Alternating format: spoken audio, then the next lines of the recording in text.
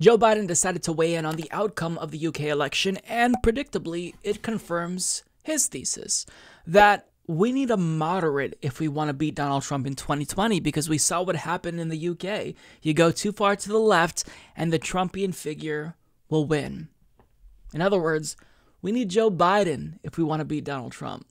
As Quint Forgy of Politico writes, former Vice President Joe Biden on Thursday sought to draw parallels between the results of the United Kingdom's general election and the 2020 White House race, arguing that British Prime Minister Boris Johnson's resounding victory should warn Democrats against veering too far left in their fight to defeat President Donald Trump.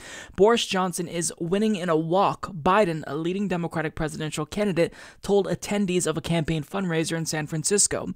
The Prime Minister's Conservative Party captured an overwhelming parliamentary majority in Thursday's election, taking dozens of seats in Britain's House of Commons from opposition leader Jeremy Corbyn's Labour Party. Predicting news headlines reporting the thumping by Johnson's Tories, Biden said, "Look what happens when the Labour Party moves so far to the left. It comes up with ideas that are not able to be contained within a rational basis quickly." Biden went on to assert that the Prime Minister's triumph would change public perceptions regarding Trump's odds of re-election. "You're also going to see people saying, 'My God, Boris Johnson, who is kind of a physical and emotional clone of the president, is able to win," he said. Okay, two things. First of all, I would like to hear which ideas of Corbyn's specifically led to him losing. And what I'm getting at is, I don't think that Joe Biden knows much about the Labor Manifesto or what Jeremy Corbyn was talking about, because what Joe Biden deems as too far left here, such as Medicare for all, they already have that in the UK. Like, what we're fighting for what the UK has and is basically trying to defend. So I don't think that Joe Biden would actually be able to adequately describe what he deems is too far left from Jeremy Corbyn, because he doesn't know anything about the UK election. He doesn't know about American politics. So, I mean, come on. Nobody believes that you know what's going on there. Second of all, look, here's the thing.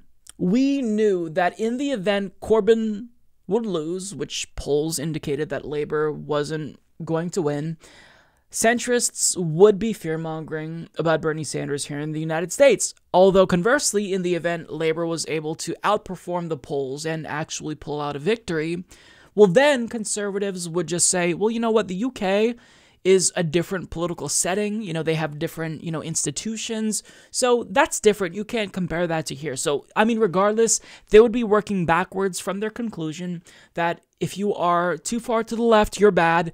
And if you are a centrist or a moderate or a neoliberal, then you are going to be our ticket to beating Donald Trump. They already reached that conclusion, and the outcome of the UK election would not have persuaded them to think any differently. But regardless, let's look at some of the goons who claimed that Corbyn's defeat does spell disaster for Sanders in 2020. You had Jonathan Chait suggest that, Jeremy Corbyn's defeat should prompt rethink among the left. You have Bill Maher saying Corbyn's defeat is a cautionary tale for Democrats in 2020. And now, predictably, you have Joe Biden floating this idea that only a moderate can defeat Donald Trump.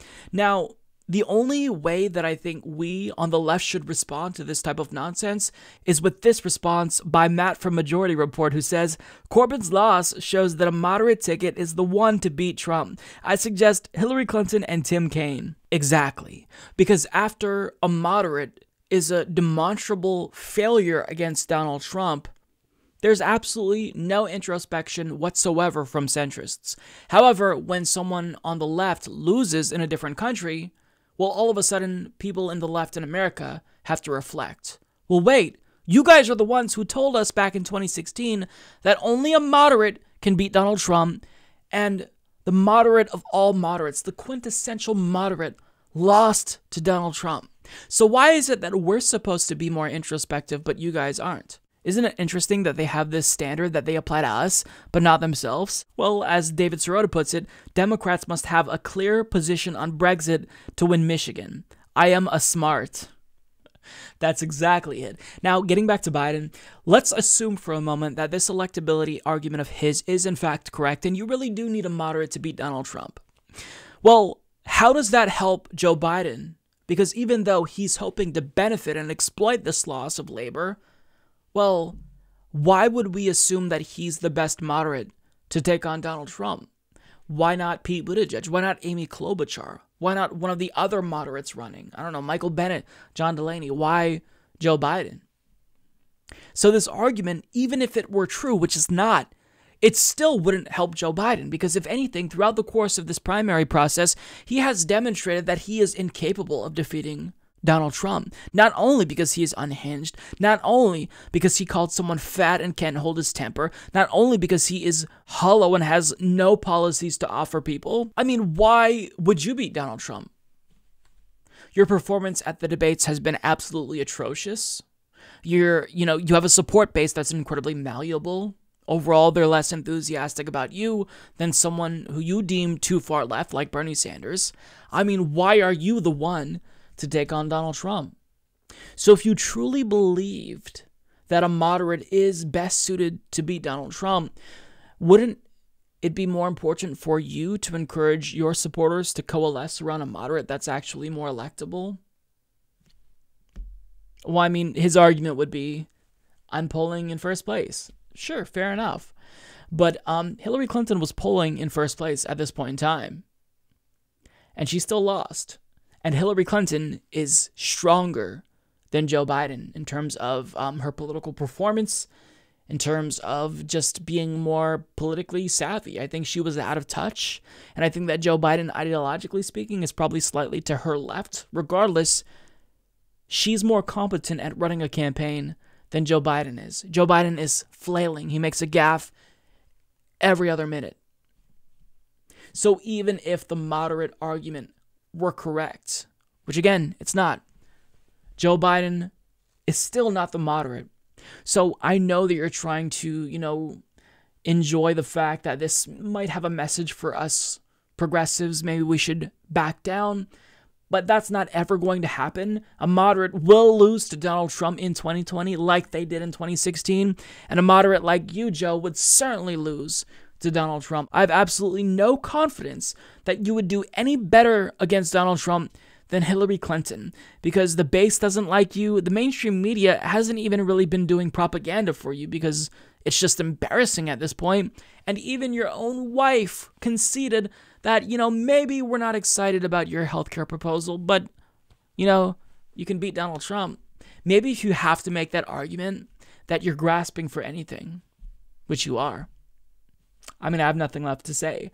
Joe Biden is not electable. If we truly want to beat Donald Trump, then it's Bernie Sanders. He's our best bet. Nobody is a foregone conclusion, but the United States is different than the UK. We'll get into this in a different segment, but it's not going to be Joe Biden, which is what I think he wants to be the takeaway, but that's not the takeaway.